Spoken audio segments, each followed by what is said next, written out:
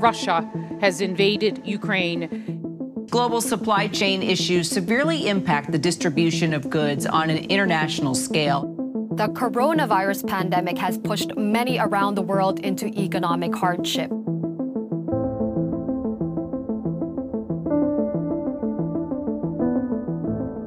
As we said before, we're in a period of profound regime change. The need for a sustainable growth model, the negative consequences of income inequality caused by years of quantitative easing, and the vulnerability of global supply chains exposed by first the pandemic and then the war in Ukraine have led to a focus on decarbonisation, deglobalisation, and a much higher level of government intervention. Well, the conflict in Ukraine and the sanctions on Russia have led to another surge in the cost of oil and gas. The US has taken a step in banning sort of Russian fuel imports. Other countries have taken sort of similar measures. But what does this mean for portfolios? Firstly, we expect ongoing disruption across a broad range of commodities, which will be a source of inflationary pressure. At the same time, events in Ukraine have forced Europe to reconsider its energy security. And of course, net zero targets continue to be a priority, as well as the energy transition.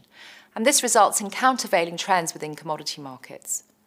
We actually think there is a case both for commodity-related investments as an inflation hedge, and also for those investments focused on the energy transition, where the strategic importance of this trend has only been emphasised by the geopolitical situation.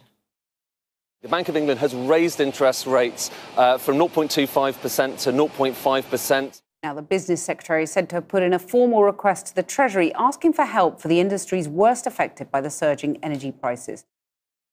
Secondly, over the last 10 or even 20 years, we've seen a combination of tight fiscal policy and loose monetary policy, and that is very much going into reverse. On the one hand, governments have become a lot more interventionist on the fiscal side, but also central banks are now moving to raise rates to quell inflation. And this is a major shift in the policy environment. Rising rates are important for markets because essentially it means that the bird in the hand is starting to be worth something, and this poses a speed limit to returns. 2 rate hikes from the Fed. Is that a risk to bond investors and maybe a risk that points to a higher dollar? Faced with the prospect of more active central banks, we've seen a very aggressive sell-off across all fixed income markets and a level of interest rate volatility that really hadn't been witnessed since the 1970s. At this point, we think valuations have improved in fixed income markets, and I would argue that the traffic light is moving from red to amber. However, there is still a tug of war between the risk of growth disappointment, which is obviously helpful to government bonds in particular, and also the risk of persistent inflation. As investors became more accustomed to the situation in Ukraine, we saw a bounce in equity markets from oversold conditions. But for the year, we still think that equities will be caught between the cross-currents of rising commodity prices and rising interest rates, leading to a more muted return outlook compared to 2021. Under the surface of the market, however, we continue to see substantial opportunities.